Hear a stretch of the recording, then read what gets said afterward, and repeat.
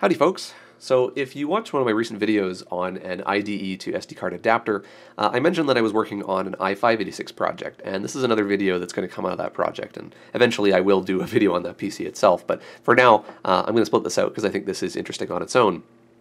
Now the motherboard has a really terrible like SIS graphics, integrated graphics, which is terrible for a couple of reasons. Not only is compatibility really terrible, but it also robs like 30% or more of your CPU performance because it shares regular memory. And of course, the memory bandwidth was pretty terrible on those old systems, with EDO memory and stuff. So anyway, I wanted to get another graphics card. There's no AGP port on the system, so I needed PCI. It wasn't going to do ISA. That's a terrible idea. So I wanted to just get something off eBay, and I wanted it sort of relatively quickly, and I thought just for the shits and giggles, are there any brand new PCI graphics cards still in production? And so I searched like Amazon and Newegg and other places where you can find stuff, and lo and behold, yes, the answer is kind of yes. This is available as a new PCI graphics card from a bunch of different vendors, somewhere between 20 to 30 Canadian dollars, and you can buy this next day delivery. And so I did. And so this is what arrives. It arrives in a generic box. It just says PCI card on it, and this is what you get. Now the PCB is definitely brand new. The passives and everything on here are definitely brand new, but the primary chips here are definitely reclaimed parts from something that was originally e-waste.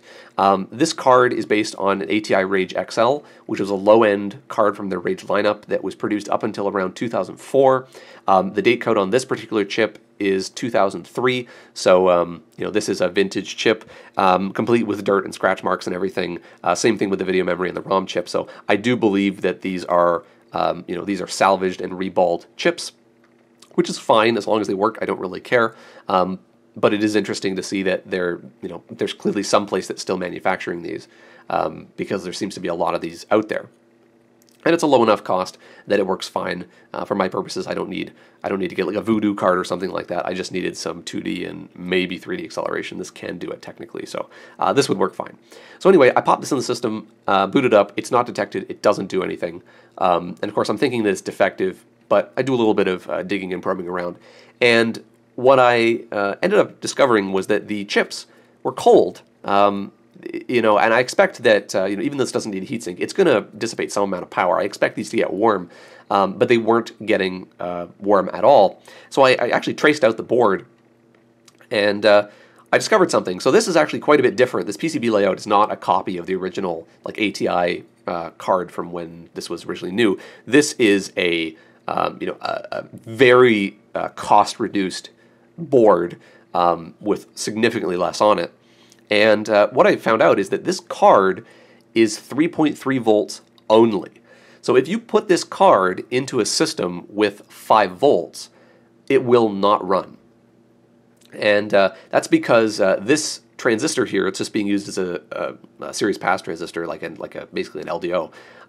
It is connected to the 3.3 volt rail to derive the core and memory voltage. The 5 volt pins are used. There is a capacitor on the 5 volt rail because this ROM chip is 5 volts, but everything else is 3.3, and so you need a slot that can deliver both voltages. And if you know anything about PCI, these two slots that are cut here in the edge connector are actually important. This one is for 5 volts and this one is for 3.3 volts. So if you had a card that was, for example, 5 volts only, you would not populate this slot, and it would just be solid across here, and the inverse of that for 3.3 volts, which is pretty uncommon. And then this, where you have both, is called the universal card, and so this should, because it's got both slots, it should be universal. It should work in my 5 volt slot, but it doesn't because this is kind of a hacky way to do things, so they don't have to put 2 separate regulators on here to save a couple cents. So it's kind of sketchy. I know why they put this slot on. This slot is here because if you take a look at any PCI slot from a modern motherboard, or as modern as you can get, they only have the divider here and not here because in the later versions of the PCI spec, they they both deliver 3.3 and 5 volts, even with only this divider here. You don't see both in the slot usually. So anyway, this card doesn't work in that slot, and so I thought, well, I could return it, but what else am I going to get? Because they're all the same. So I thought, well, I can modify it. I can easily retrofit this. So I very rarely get to do this, but I get to feel like a cooking show, and I've modified this card, and I have something that I've prepared earlier. Oh yes, it's another one. So in addition to my 586 project, I also have a 686 project from an ATM nonetheless that I'm also working on, and it also needs graphics because it has problems with its onboard graphics. So I thought, well, I'll buy another one. So I lied to you a little bit. This is actually the card that arrived first. This is the card that arrived second. It's exactly the same one, and I just haven't modified this yet, so I could do this nice A-B comparison. So this is the original card.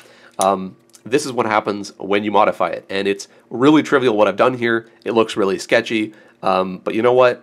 It works fine, and no one has to see this other than everybody that watches this video. So anyway, so what I've done is I've just taken a little 3.3 volt fixed regulator here that I think I got off some monitor PCB, so that's totally salvaged. And the 5 volts comes in, there is a filter cap for the 5 volts, and then there's an unpopulated pad here, probably for a, I don't know, maybe a resistor or a link or something that's not used. And so I've just tapped off that into the ground, or actually, sorry, that would probably be a ceramic cap because there's ground on one side. What am I thinking? It's been a while since I've done this mod. So yeah, that would probably have been a cap that would have been placed there that just isn't fitted. And so I just bring up ground and the 3.3 volts, sorry, and the 5 volts to this regulator, which regulates down to 3.3 volts. And then I just soldered the output to the tab of this series pass transistor, which then takes the 3.3 volts and it derives, I don't know, whatever the core voltage for this is, 1.8. I don't even know what the core voltage is. I don't really care. And lo and behold, this works perfectly fine. I don't know what regulator this is because I actually wasn't able to look up the part number. Like I said, I got this off of a monitor PCB secondhand, and I couldn't find this anywhere. You can Google the part number. It's AK33639G5. Couldn't find it anywhere, but it had lots of 3s in the part number, and it looked like a regulator, so I plugged it into a bench power supply, and lo and behold, it is a 3.3 volt regulator. So works perfectly fine. Don't know what the current capability of it is, but this does not draw a lot of current. I suspect this whole board probably draws a 1 watt, something like that. I think 2 watts would be pushing it. So the current is not very high, so I'm really not concerned about what's going through this regulator. The regulator gets a little bit warm, but it's not hot. And also because the tab is connected to the tab of this, which of course is connected to a decent plane in the board, I think that there's a decent amount of heat sinking here.